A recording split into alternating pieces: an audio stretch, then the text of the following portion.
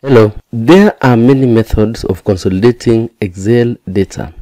You could be consolidating sheet data or multiple workbook data. The common consolidation tool that we use in consolidating workbook data or multiple workbooks is using the Consolidate tool inside Excel. While consolidating multiple worksheet data can take many approaches.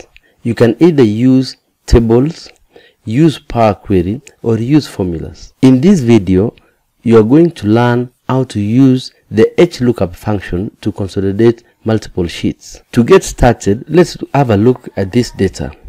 You've been given data for project 1. Let's review the data that you've been given for the sheets project 1 to project 4. Project 1 or the project 1, 2, 3, 4 as product 1 to product 10.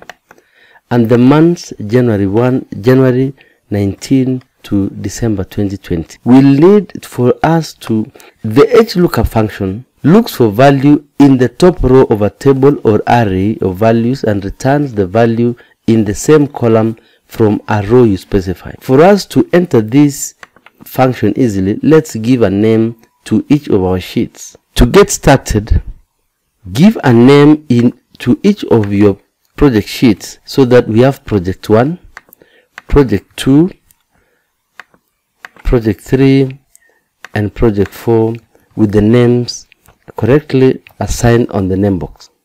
I'll enter is equals to HLOOKUP.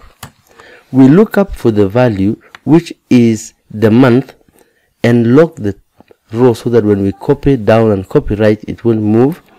In project 1, then give me what is row 2, then give me exact match, then close and enter.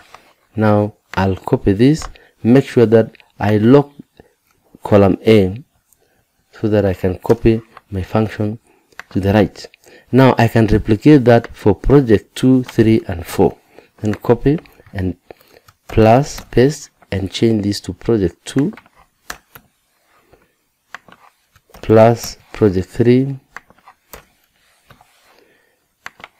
plus project 4 and press enter. Now we can copy this to the right and copy downwards, then auto fit my columns 10. Thank you for watching.